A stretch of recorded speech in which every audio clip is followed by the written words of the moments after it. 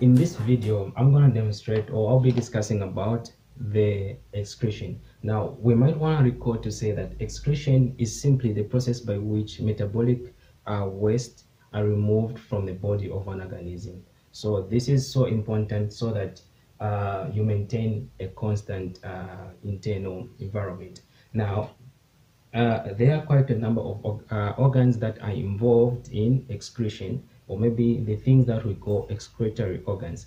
And these are just like the liver that will excrete the bile pigment. We've got the lungs that will be able to excrete the carbon dioxide. We've got the kidneys that are able to excrete excess salts, urea, as well as excess water. Now, so in today's video, I'll be looking at the kidney itself, right? So we're going to look at what the urinary system is made up. So in short, our video today will be about the urinary system. All right, so basically the urinary system is made up of the following components. Number one, we've got the kidneys. Right, so we have the kidneys. We also have the ureters, or rather, we've got the urinary bladder. Okay. Last but not the least, we have the urethra. So now these are the components that I'll be talking about in this video as we discuss on the urinary system. So now you might want to recall that to say that the kidneys, they remove nitrogenous waste from your body, and it also filters your blood, such as urea and water. So this will help to regulate the water content and also the chemical composition of the body fluid, right? So now the blood that is entering the kidney is filtered. That is what is happening. So today I'm going to concentrate on the kidney itself. Sorry for that wrong spelling. Yeah, so we're going to concentrate on the kidney itself. Now, like I was saying, to say that in the kidney, what happens is that there is removal of metabolic waste. Now let me just draw a structure of the kidney just to help us understand what is happening. Okay, so suppose this is our kidney.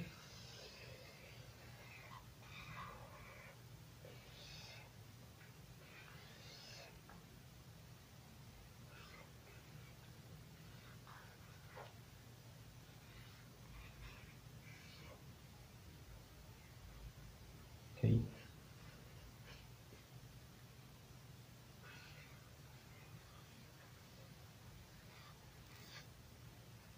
All right, now this is just on how a kidney looks like. It's just a B-shaped, something like that. So now suppose this is our kidney. Let me just use a different marker.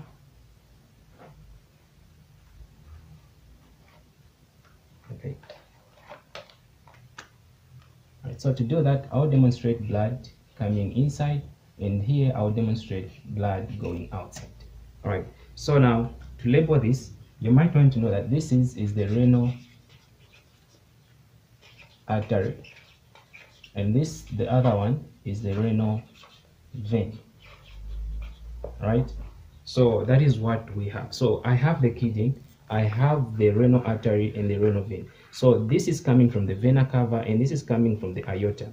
Now we might want to know that arteries, they carry oxygenated blood, while veins, they carry deoxygenated blood. And here what you see, it is just the ureter. Okay, so this is the ureter, and the surface here that you see, this is called the kidney capsule, right? So I have the kidney capsule, and here inside, this is what we call the cortex, right? That is what we call the cortex, and this part, that is what we call the pelvis of the kidney. All right, so now let us concentrate on how the structure of this kidney is. We'll look at into details when we look at the nephrone of the kidney. Now, like like I said like I mentioned earlier, to say that kidneys are responsible for the removal of nitrogenous waste from the blood, such as urea and water. Right. So these, what happens is that it will just help to regulate the body fluid, or maybe the chemical composition of the body fluids. That is the function of the kidney. So blood that is that enters the kidney is filtered, right? And water and some small molecules such as glucose, amino acids, urea, and mineral salts are forced outside the kidneys through the tubes, and also the red blood cells and platelets. What happened is that they are not filtered because of them being large in their structure, or maybe in their composition, right? So what happens is uh, they we just use a different marker again. So what happened here is that we have blood that is coming inside our kidney, all right? So this blood is coming through the aorta and it goes to the renal arteries. So this blood is made up of, number one, the composition is that it is oxygenated, right? It is oxygenated blood. Then it is carrying red blood cells, okay? It is carrying platelets. It has salts, it has glucose, okay, it has water and other minerals, as well as hormones. So what happens is that when this blood enters the kidney, inside the kidney there are nephrons that will be able to filter this blood. Now, like I was saying, to say that small molecules such as glucose, urea, so this blood, also one thing is that the reason why it is entering the kidney is that it carries the urea, all right? So what happens is that this blood that is entering the kidney is filtered, all right, inside the nephrons. Then after that, the blood that remains, all right, is taken to the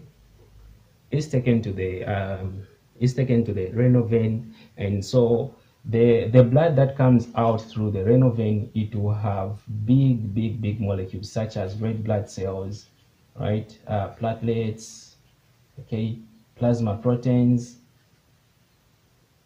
okay, plasma protein. It will also have even white blood cells, because these are big in nature. So that is what is happening with this structure of the kidney. Now we have the ureter here, right? We have the ureter, and what it is that the urine, all right, when it enters the ureter, so after the filtration, the urine will come through the ureter and it goes to the bladder. So the ureter is connected to the bladder, so the bladder acts as the temporal storage of urine.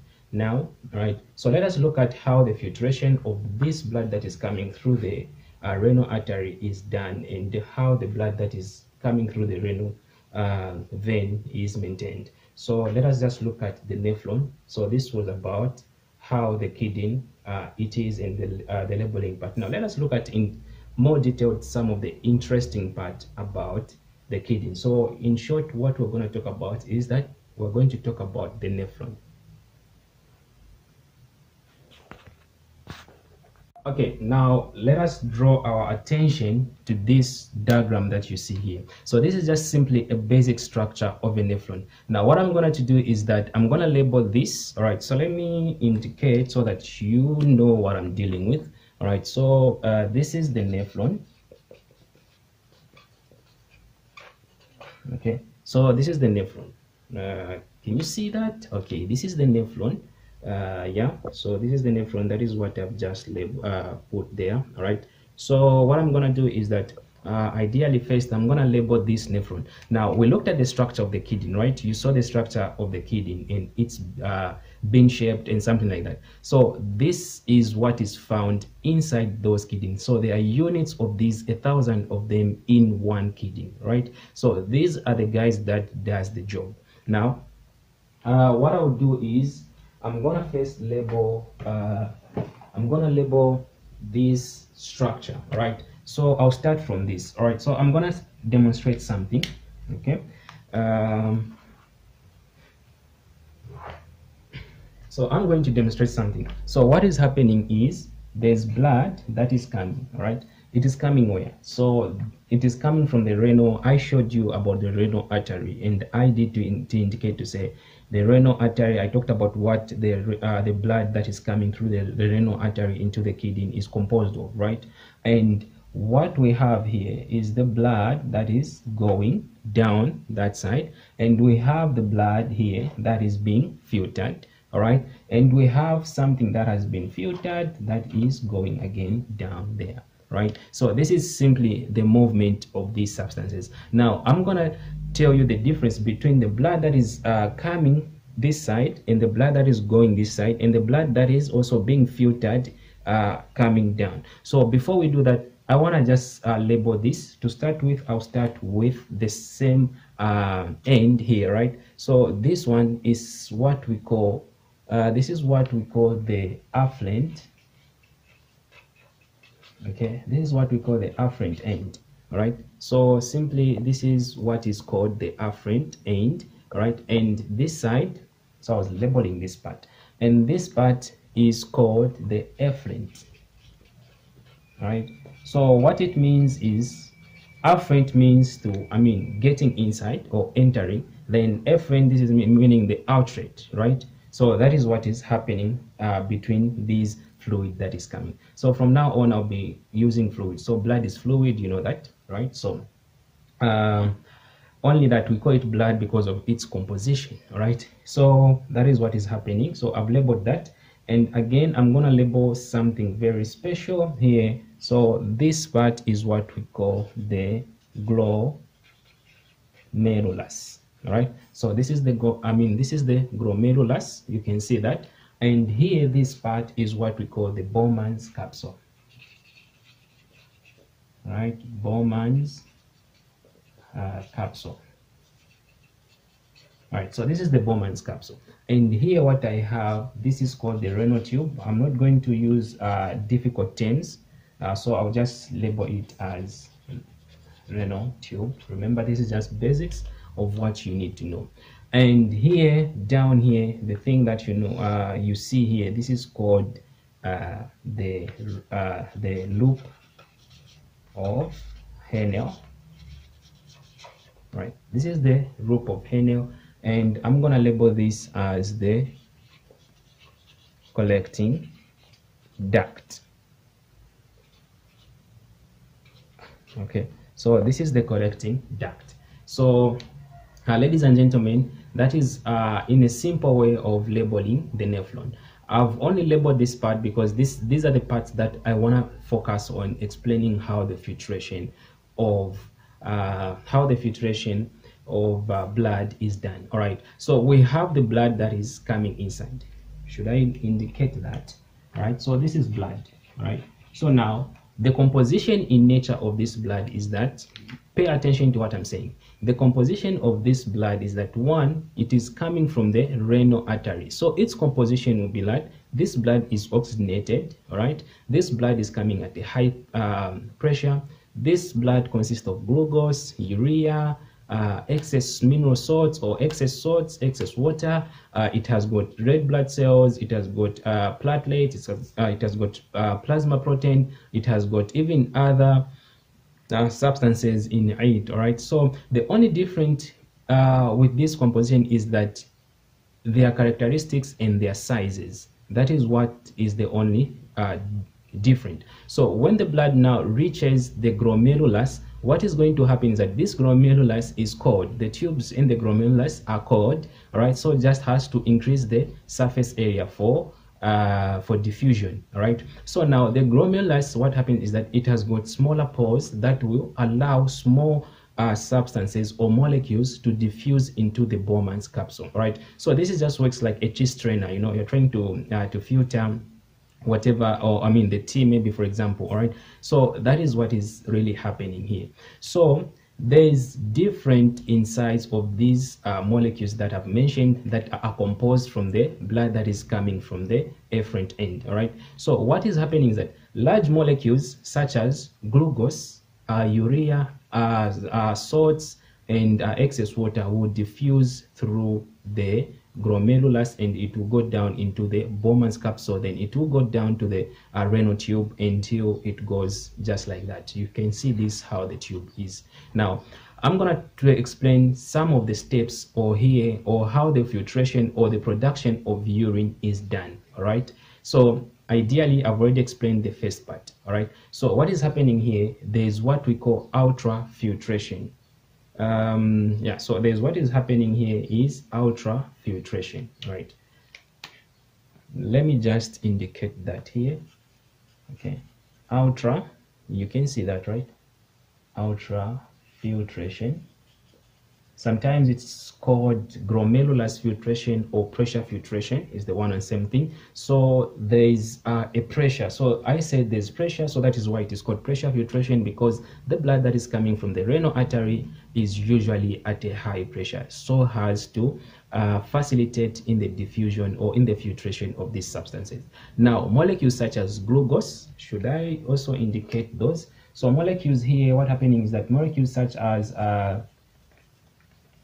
okay, this is the chemical formula for glucose. Molecules such as glucose, water, urea, all right, and also some salts will diffuse through this glomerulus, and it will go into the Bowman's capsule. All right, so why? Because these are small molecules, hence they will pass. But large molecules like RBCs, red blood cells, or rather white blood cells, platelets, what else? Plasma protein, and other large molecules that may be there in the blood. What happens that they'll not able to diffuse down through the Bowman's capsule. Hence, these are large molecules, so they will go down the efferent end until they go in this tube, until they go back to the renal. They go back to the renal tube, right? So this is going to the renal, to the renal vein, right? Until they go back to the renal vein. That is what is happening. So now we have this fluid that has entered here, all right? So the fluid that has been collected now in the Bowman's capsule, right? So the fluid that has been collected here in the Bowman's capsule that is entering down there, it is what we refer to as a glomerular filtrate. Okay, so this fluid here, all right, I'm referring to this fluid here, is what we call glomerular filtrate. All right, that is what is called the glomerular filtrate. So what is the glomerular filtrate? This is the fluid that has been collected in the Bowman's capsule, and it is composed of these molecules. So what happens that this now, it will go down into the renal tube. All right, so here I was explaining on ultrafiltration. Now I'll go to the next stage of the filtration, or I'll go to the next stage in the what's this, in the nephron. All right, so now this is now where we come to the renal tube. So now in the renal tube, what is happening is that there is selective reabsorption. All right, so there is what we call selective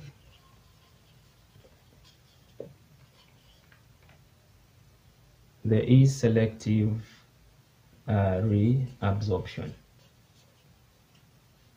All right, so selective reabsorption takes place in the renal tube. What is happening is here is that, remember, glucose is very useful to your body, and it is one of the most useful substances that has diffused alongside with other molecules down into the Bowman's capsule. Now in the renal tube is that there should be the selective reabsorption, selecting all the glucose, so meaning that all the glucose should be taken back to the blood. No glucose should be passed through into the collecting duct, because once we establish that in someone's urine there's a presence of even a single molecule of glucose, that is a problem. All right, it's a condition. You know, someone is sick, someone they're not feeling okay, there's like a problem somewhere. All right, so the glucose should be collected in the should be selected back and taken back into the bloodstream. All right, so by the surrounding blood vessels here or capillaries, the glucose should be able to be selected back into the bloodstream. That is what is happening under selective reabsorption. Let me even indicate this same glucose, right? So this should be taken back. And now, since the selective reabsorption has taken place, this fluid will continue going down. Okay, it will continue going down until we reach the renal, the loop of Henle. All right. So in the loop of Henle, what is simply happening is that there is another stage here that we call osmoregulation. Right, so this is the loop of Henle. So what is happening here is that we have osmoregulation. All right, so osmoregulation, the word osmo just means water. All right, osmosis, yeah, just like that. So water. So now in the loop of Henle, what are we doing? We are balancing the water levels. All right, remember we said that there's some water that has gone alongside in the glomerular filtrate, right? So water is there. So excess water should be taken out. We don't need excess water. There's a certain amount of water that should be in your body, and there's a certain amount of salt that your body needs to use. Other than that, whatever exceeds will become waste. No need for the body to use them, so it is excreted alongside with urea. So what is happening under the loop of Henle is that we have osmoregulation, and this is whereby we are balancing the water levels. Now, to do so, I forgot to mention when I looked at the structure of the kidney to say that your kidney, the outside of your kidney, the upper side, it contains an organ that is called the adrenal gland. Now, those adrenal glands, they secrete or they produce the hormones that is called the antidiuretic hormone or the vasopressin hormones. So the antidiuretic hormone, abbreviated as AD, this is the hormone that is responsible in balancing the water levels in your body. So that is basically what is happening in the renal tube. So after that, after we have the balancing of water, this fluid will continue going until in the collecting duct. Now, what are we having in the collecting duct? Ladies and gentlemen, pay particular attention. These are examination questions that you need to take care of.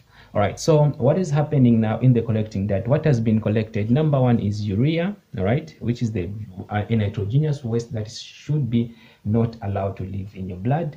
We have excess salts, and we've got excess water. Okay, so this is all, all together, this is what they made, they make up the urine. All right, the urine is made up of that. So this is what is going to be collected in the collecting duct, is the thing that is being collected in the collecting data. So whenever you've been asked, all right, don't say water, don't say salt. Salt what? Water what? Salt is a useful substance, substance or mineral in your body. Your body needs the salt. It needs the sodium, all right? It needs the sodiums, it needs water. So don't just say water. If they tell you to say what are some of the substances that will be collected in the collecting duct, sorry, I keep on saying data. Maybe probably my phone needs a data. So if I say, if they ask you, don't just say salts, don't say water. Water what? Salt what? Yeah, so please put excess.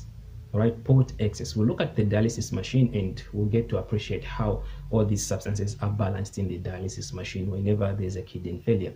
So now, don't say salt, don't say water. Water what? Salt what? Salt. Okay, salt what? What? Yeah. So just take care of that. So ladies and gentlemen, no, I missed one point. Okay, so this is what is just happening. Then we've got another process that is called secretion. All right, we've got the other process that is simply called secretion. All right, so like I said, forgotten to mention one. So this is now this process is what we call secretion. Now secretion is just the process of removing urea from correcting urea in the collecting duct, or removing urea from the collecting duct. Now what is happening is that, let me write that.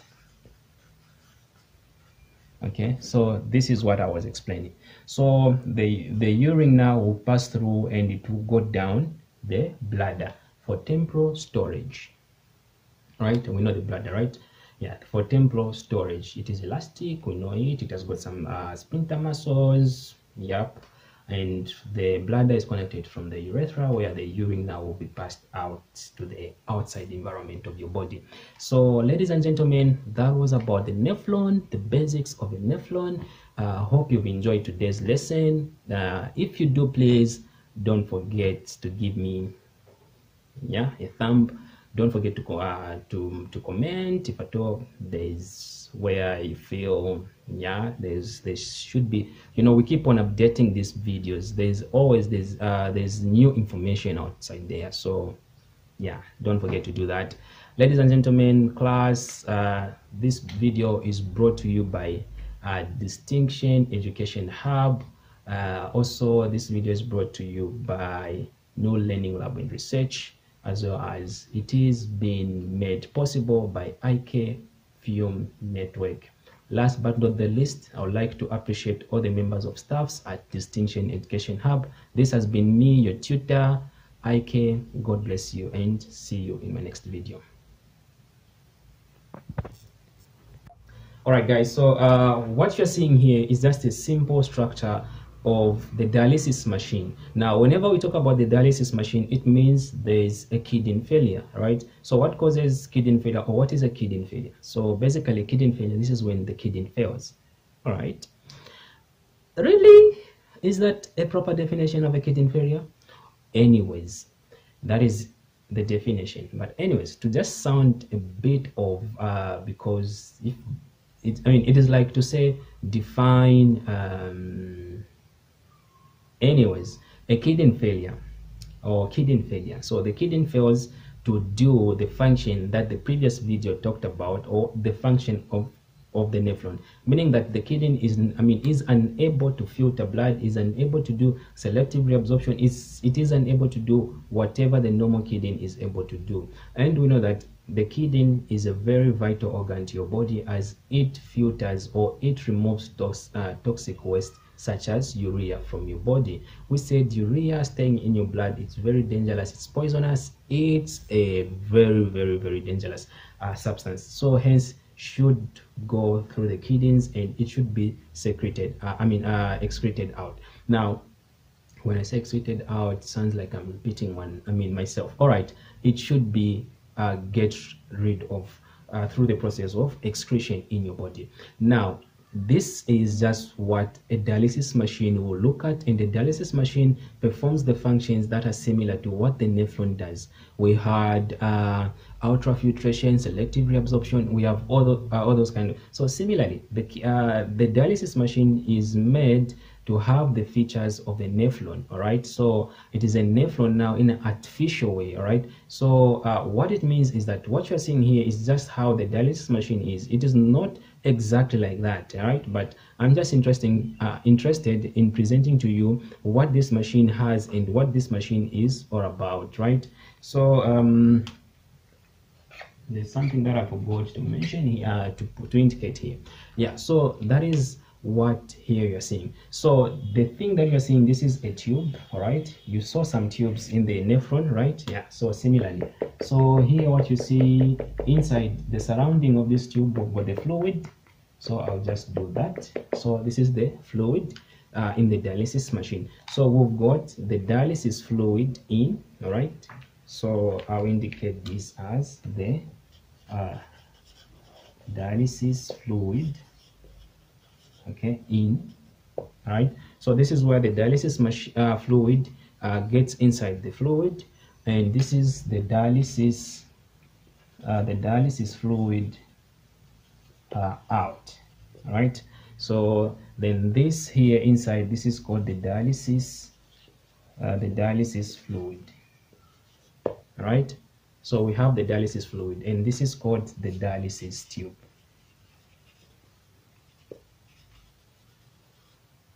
All right, so now these are the parts of the dialysis machine, and those are the parts of and these are some of the components of the dialysis machine. So usually kidney failure can be due to a number of factors: accidents, diseases, injuries, and so on, so on. Even dieting, smoking, such kind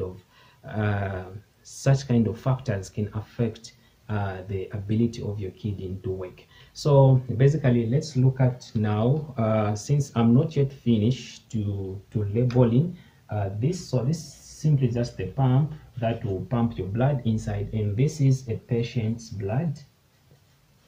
Patient's blood that is going in, or patient's blood that is connected to the artery, right? You remember we had the renal artery, so this is exactly the same thing. Then this is again the patient's blood, the patient blood that is connected to your vein. So usually when your blood goes in this tube, okay, it goes and comes out through your vein. So it is connected through the use of a cannula in patients. So that is what is happening. Now let us look at the makeup of this dialysis machine. Number one, I talked to say we have got the fluid, all right, and we've got the tube. So I'll talk about the tube. So the way the dialysis machine tube is that it is cored, all right.